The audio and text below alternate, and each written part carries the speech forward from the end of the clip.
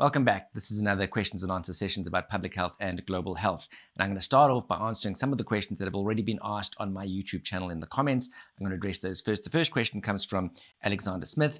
And this question, it's a good question. What are the key challenges and opportunities in public health today? The answer to this really is focused on two types of people. The one is you've just recently finished studying public health. You did an MPH or something like that. Maybe you've done a PhD and you're thinking about, where do I go from here? Where do I lean into? What should I be focused on so that my career has got legs, right? So that I'm doing something that'll still be relevant 10, 15, 20 years from now. And the other kind of person that should be interested in this is you're starting to study public health, right?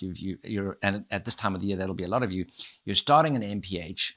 You're going to be exposed to all sorts of different things. What should you focus on? Where do you want to really pay close attention? Where's the future of public health going to be? And there's a couple of things that jump off the page, and I'll tell you what I think they are. This isn't a comprehensive list, but this is just where I think if I were studying public health today, if I was doing an MPH right now, this is what I would be focused on. The one thing that we have to acknowledge up front is that there's been a huge shift from communicable to non-communicable disease, right? And with that shift, there's got to be a shift in focus and emphasis, right? So we're going to talk about cardiovascular diseases and cancer, et cetera, diabetes, metabolic syndromes, et cetera. There's going to be a huge emphasis on preventing those diseases and helping people with those diseases live healthy lives, et cetera, et cetera. So certainly anybody that's interested in what the future looks like, that's going to be increasingly the case. Having said that, okay, built into our thinking must be that firstly, there's ongoing risk of ongoing pandemic risk, right? So pandemic preparedness is going to be extremely important in the years to come. And there's a little bit of an unknown there, right? Is there going to be another pandemic in the near future or not? Are we going to wait another 100 years? Nobody knows, but certainly things like avian influenza are on our minds. We're thinking about it. We are seeing changes to the biology of some of the viruses that are floating around, and pandemic preparedness is certainly going to be an important area without question in years to come. Something where there's not really a question mark, it's certainly going to be the case that antimicrobial resistance is going to be one of the biggest challenges facing us in the medical and public health space. Antimicrobial resistance, or AMR, is likely to contribute to about 50 million deaths a year by the year 2050. We're very unfortunately kind of stumbling into this post-antibiotic era, and there are things that we can do, but we have to be proactive. It's going to be a huge space for public health to step into. The other obvious one, of course, is climate change and health, and I've got videos out there on climate change and the impact on health and what it is we need to do to be more resilient in the face of climate change. I mean, obviously, on the one hand, we need to try and prevent and mitigate climate change itself as much as possible. But then if we accept that it is a reality, climate change is happening, there will be consequences in terms of where people live and where diseases spread. We need to do things to make sure that our health systems are resilient. Okay, so climate change and health is going to be a big area. Definitely make some time to focus on that. Next, digital health and innovation, and in particular, the application of AI in health systems. There is so much happening in the space. You really have to pay attention to keep up. There is a need for people that are in public health to have a deep technical understanding of how AI is unfolding and what the implications and opportunities there within are. If you are that way inclined, definitely focus on it. There's going to be so many opportunities. AI in health is very exciting. So, watch that space. Urban health and planning, going to be big. Definitely learn about that. Then there's also the usual things, and I'm going to mention them because they haven't gone away. Things like inequity and inequality and healthcare. Definitely be thinking about hard to reach populations. That's not going to go away. That's going to continue to be important. Health system strengthening, that's not going to go away. It's going to continue to be important. You cannot go wrong by getting a good skill set in that space. It's useful across the board, no matter what you end up doing. If you've got a good understanding of health system strengthening, you will add value 100%. And then lastly, of course, universal health coverage. Of course, this isn't new. I've got videos on that. If you don't know what it is, look at those videos. Universal health coverage is going to continue to be important. It isn't just a one simple thing that you switch on. It has to be worked toward. It's complicated. It needs people that understand it. If you want to really understand something that will absolutely have relevance in decades to come, universal health coverage is going to be one of those. There will be jobs available for people that know and understand the application of universal health coverage in different settings. So, absolutely spend time, learn about that. Can't go wrong. Thumbs up. The next question comes from Emily Thompson. Thanks for this question, Emily. And the question is, how has the COVID-19 pandemic reshaped the global health landscape? Great question, Emily. And I think why it's important that we take stock of this is that it impacts on where it is that we as public health professionals need to lean in, and where it is that we can add value. What is our sort of value proposition in this very quickly changing landscape? Now, the one thing I will say is that some of the changes because of COVID-19 are perfectly obvious. There is an emphasis now on pandemic preparedness that simply didn't exist before, certainly not at this scale. We've always known that a pandemic could and would happen at some point in time, and of course now it has happened, and of course it will happen again in the future, and we're not entirely sure when that'll be, but it's again an inevitability, and we need to prepare for it now. What are the things that we're doing a little bit differently now? We're probably thinking about a broader spectrum of pathogens that we need to get ready for. There's, I think, a stronger emphasis on health systems strengthening and health systems resilience. We're thinking more about what needs to be in place in a health system when masses of existing healthcare resources get diverted to responding to the needs of a pandemic. In other words, we need to be able to ensure that people with other health needs continue to have those health needs met. And just so that you know, this channel is sponsored by Nested Knowledge. That's a platform that supports systematic literature review and meta-analysis. They're absolutely amazing. Check out the link in the description below. And with that, on with the lesson. We certainly found that during COVID-19, there were people that, for example, didn't get diagnosed as early as they might have with other diseases, and there's a huge knock-on effect because of that, because health systems and health services and acute hospitals were under so much strain during the height of the pandemic. So these are things that we really need to think through a little bit more carefully and get right going forwards. Certainly in terms of pandemic preparedness, another area that we're thinking about a lot is how it is that we work with other countries, how it is that we do surveillance in a way that multiple countries are speaking to each other, that we're seeing the outputs of whole genome sequencing from one country to the next in real time in as much as possible. That's really important. How it is that we engage with the international health regulations, the IHR. We've always done that, but I think we're leaning into that a little bit more closely now because of the importance of it. We're recognizing the importance of it. So there's quite a few things in terms of the international sort of and the cross-border threats that we think about in a little bit more detail now than we may have in the past, or the emphasis has certainly changed.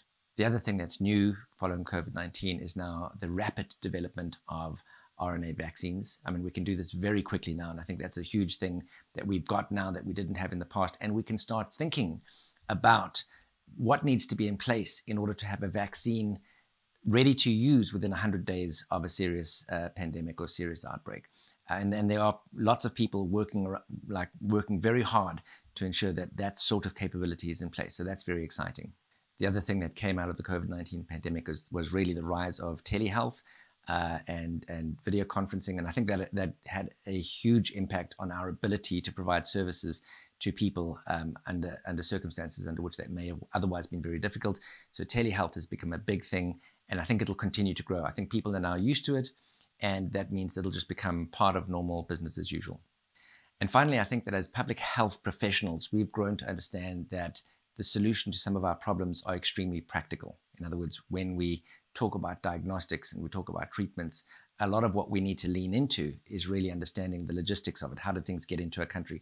Where do they get stored? How do they get distributed? How do they get used? How do we distribute information about how to use them? How do we get information from a testing center into a data lake that can be accessed by a clinician who can make a clinical or public health decision in real time? All of these are extremely practical problems that have to be solved, and we need to realize that as public health professionals, we need to have a detailed knowledge of each of these steps. Now, not every single one of us can have a detailed knowledge of every single step, but we need to accept the fact that this is a whole area of work that we've got to lean into.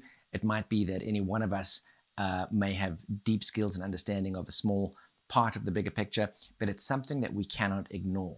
And that is that there is an agile management, a getting things done component to public health that becomes increasingly important in the context of an emergency, in the context of something that has to be done urgently. When there's an emergency, when there's a pandemic, the time for kind of stepping back and writing academic papers and pontificating about what should or shouldn't happen is gone. It's about rolling up your sleeves and getting stuff done, getting it done quickly, working with all sorts of stakeholders, and working with technology, working with the private sector where needs be, working with government, working with other sectors, working with public health, working with clinicians, and doing it all very fast in an agile management kind of way. And finally, and I'm going to make this the last question for today because I want to keep these sessions relatively short, Brian Johnson asks, which countries and regions are at the forefront of public health innovation? I think it's a lovely question because we want to be looking around at what other countries are doing and say, what can we learn? Okay, where is their best practice? Where is there something that's being done that's a little bit different, that's maybe a little bit eccentric, but obviously good and productive and impactful? And can we adopt those things in our own country? So I think that it's a lovely question to ask, one that we should always be asking. Okay, a few come to mind, and obviously there's a long list. There's many countries that are doing interesting things, but I will just sort of say, let's just put a couple of them on the table, and maybe we revisit this question again and again and again. But the ones that come to mind, the Scandinavian countries are doing fantastic work in the area of preventative care. We all need to do better there, right? Because if you can prevent illness, firstly, that's a person, who now isn't sick. So, high five, thumbs up, well done. But you're also taking a lot of pressure off the acute hospital systems and the healthcare system, which can then reorient itself and focus its energy and resources on the people that are sick and that do need care. So when you prevent illness in one person, you actually increase the level of care that's available to another person. So prevention, it's always, prevention is better than cure. It's a lot better than cure. All right. So and there's huge money to be saved. Those resources can be rediverted. So preventative work, and incidentally, it shouldn't be this difficult. I mean, I don't understand why it's taking us so long to catch up with countries like the Scandinavian countries in terms of making this a priority. Anyway, but nevertheless, Scandinavian countries doing phenomenally well in that space. Singapore, in terms of the application of new technologies, doing amazingly. I think there's a lot to learn from them. And we should all be saying, are there technologies that we can apply in the public health space and in the healthcare space better? And do we need to be so slow in adopting these things? It really is kind of quite startling how slow it is that we can be to adopt new technology when the applications, in my mind, are absolutely obvious.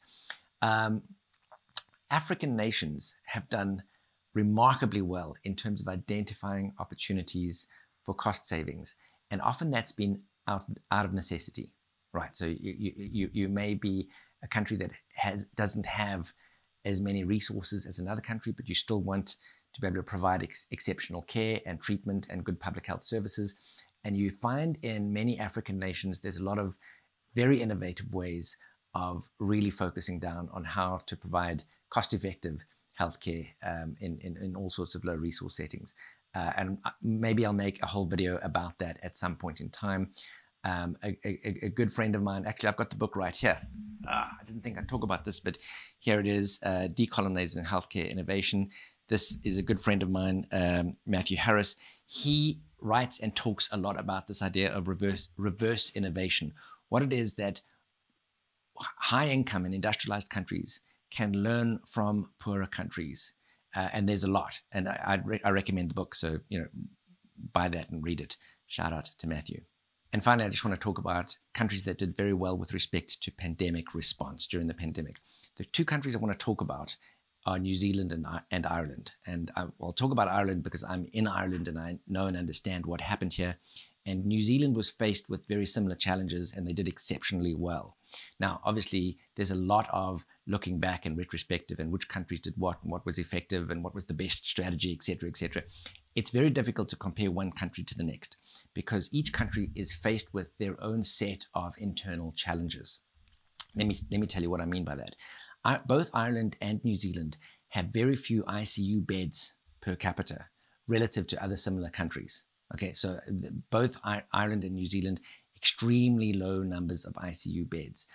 And so the response that New Zealand and Ireland needed to have was necessarily different from countries like the UK, for example. Because the UK had certainly many more ICU beds, that's intensive care unit beds per capita. Okay, and so they could afford to have more COVID-19 floating around and they had more capacity to absorb additional sick people. That wasn't the case in Ireland and New Zealand. Ireland and New Zealand really stand out as countries with very, very few ICU beds per capita. And because of that, there was enormous pressure on the two countries to control community spread of COVID-19. And I think both countries did a really good job in different ways, that adopted different strategies, but both countries did exceptional jobs in terms of good evidence-based policies, firstly.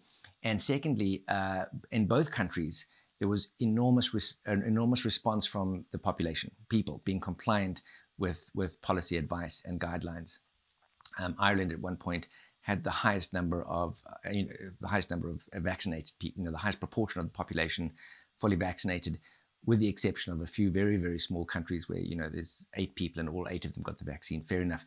But if you compare Ireland to other similar sort of industrialized countries, they did exceptionally well in that space and in other spaces. So very proud of what we did in Ireland. I think, and I'm not blowing my own horn here. I'm talking about my colleagues and other people that did an exceptional job here.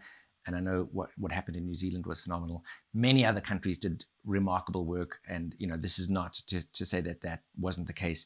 I'm just very conscious of how similar Ireland and New Zealand were in terms of the challenges in front of them and what they needed to do to manage down the risks associated with ICU beds filling up, because there's a huge knock-on effect. People that are ill for other reasons outside of COVID-19, if your ICU beds fill up, will just not get the care and treatment they need. So it becomes an important challenge. Okay, that's all I'm going to say about the pandemic story. Thank you very much for watching this Q&A session. Send more questions to me. Just put questions in the comments below any of my videos and I'll try and pick them up and put them into these Q&A sessions. Great to see you. Take care. Don't do drugs. Don't ever change. Always do your best. Speak to you soon. Take care. Bye.